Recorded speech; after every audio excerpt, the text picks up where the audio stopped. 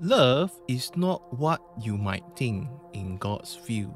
Most people would think and presume love is a very strong feeling or liking and caring for someone that you like. But it is not in God's view. Let's find out in today's sharing. This is how we know what love is. Jesus Christ laid down his life for us, and we ought to lay down our lives for our brothers and sisters.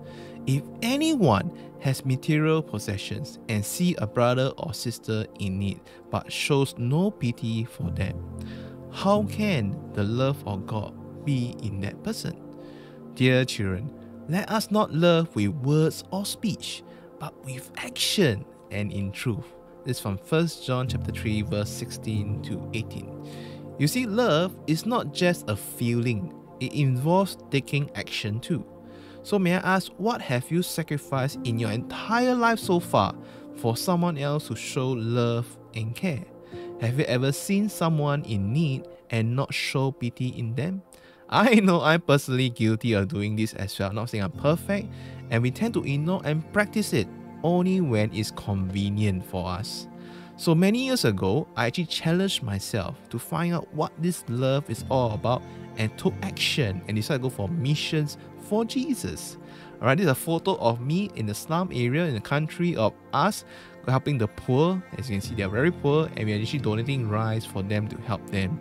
And when I was there, not only do we pray for them, but we also raise money, right, to help them to get rice for their living. So it's only through this experience that I realized what true love really means. And you can only learn this only if you took action and understand what true love really means.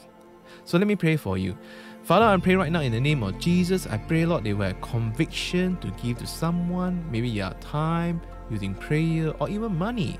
And Lord, may they learn to help them understand what showing love is in action.